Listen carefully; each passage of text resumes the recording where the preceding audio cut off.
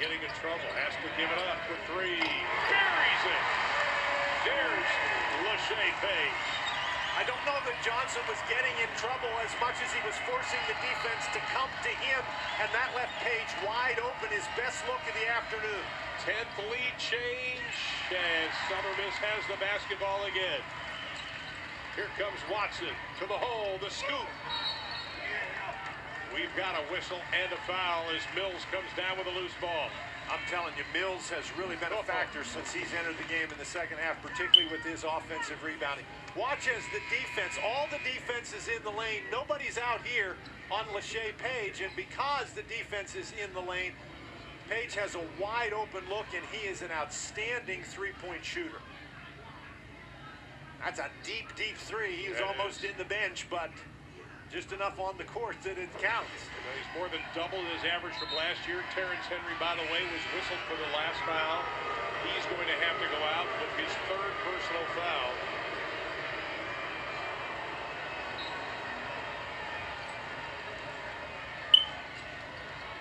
And Mills hands it back to Watson. And Mills has been the key factor here in the second half for Southern Miss. Total workhorse. Look at this guy for Jonathan Mills. The big shot blockers are back there, but he uses his body to shield them off.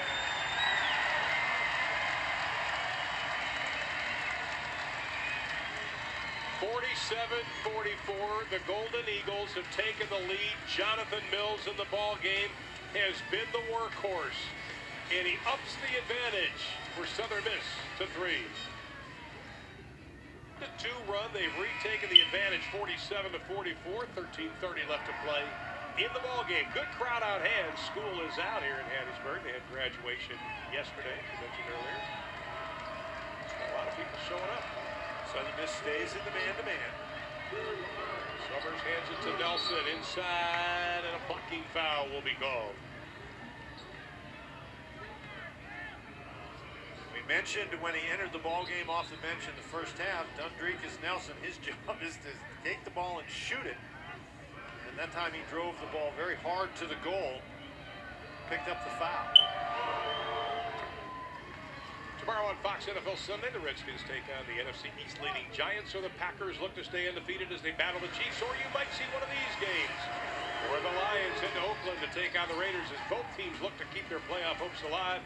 Coverage begins tomorrow with the Bill Ford Tough Fox NFL Sunday pregame show, noon Eastern, 9 a.m. Pacific. Check your local listings for the game in your area. They're not going to get the ball across half court. They really did. Watson, and he'll back it out. Nope, stepped on the line. Remember, we showed you that last three-point shot, and we said he was almost on top of the bench. That time he was, the court's only 50 feet wide, and he was about 50 feet 4 inches over there. Now that's only the 5th turnover for the Golden Eagles this afternoon. 7 minutes gone by here in the second half. Summers gives it up. Nelson buries the 3. I mean, he's come in the game and scored 5 straight points, and now they've got the lead back. 7 straight games, double figures for Dundrekus Nelson. Here's that 2-3 zone again. Johnson just throws it in the hands of White. Left his feet that time. Usually he does a better job when he's in traffic, keeping his feet so he has some options.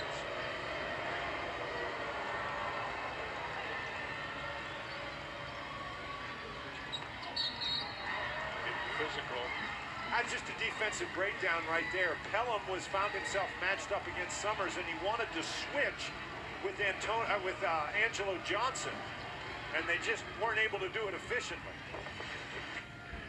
That's what we're talking about. Johnson bounces out on him, but Summers does a great job seeing that Johnson's feet aren't set and drives by him. Johnson, I think, is still bothered by that cramp.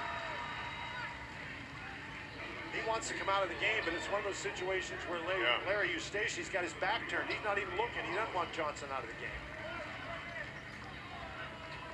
He's trying to work that out.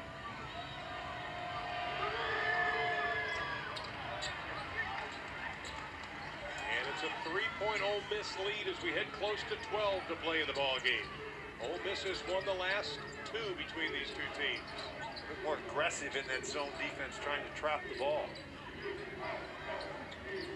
Watson, Bolden, buries it.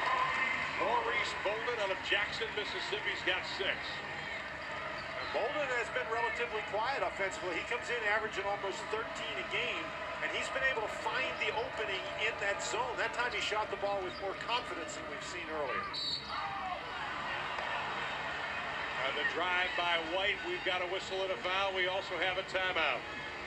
50-49 is our score. Ole Miss leading Southern Miss. Rebounding, but look what he does off the court, guys. He told me he just loves working with kids, and he's gone and done free basketball clinics with the Boys and Girls Club. He works with special needs children at a local elementary school, and you know how he started doing that? He told me he was jogging to and from practice, which is impressive enough in my mind, but he happened to run past where he saw those special needs kids and decided it made him feel so good to put a smile on their face that he wanted to go and be a part of that. So really a young man who cares an awful lot about making a positive impact on the youth in the community. And only 6 hours away from graduating. An exceptional young man. Kudos to Maurice Bolden of Southern Miss. Ron, one of the keys to this game is that Ole Miss is now 12 for 15 shooting free throws, and they came in basically as a horrible free throw shooting team. Southern Miss turns it over again, stepping out. That is their 7th turnover of the ball game. This pressure has bothered Southern Miss here on a couple of occasions in the second half. He just steps out of bounds. Yeah. But Ole Miss comes into the game shooting 57% as a team from the free throw line. They've been 12 of 15 today, and that has been a big factor in their 3-point lead. Excuse me. And there you see the free throws. Only 6 attempted by Southern Miss. One thing that this Ole Miss team does, they compete. They play hard every play. Holloway, tough shot. Rebound again, our buddy Mills.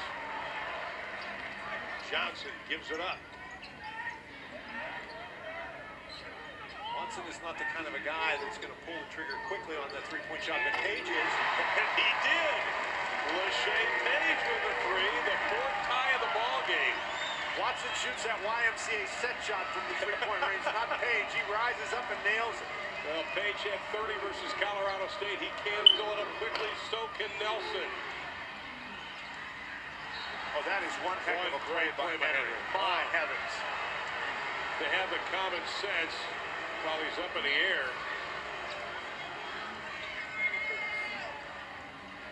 Tied at 52, just about halfway through the final stanza.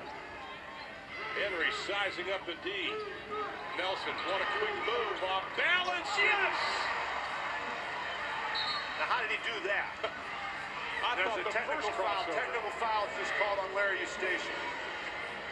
Well, the first crossover was pretty good. Larry Eustace thought he walked, but that time, no, he's fallen down and banks it in. Larry Eustace thought he walked, and that was why Larry got upset and got himself a technical foul. And Nelson with 16 points, and Eustace wants a little more of an explanation. Nelson tries to pick up point number 17. And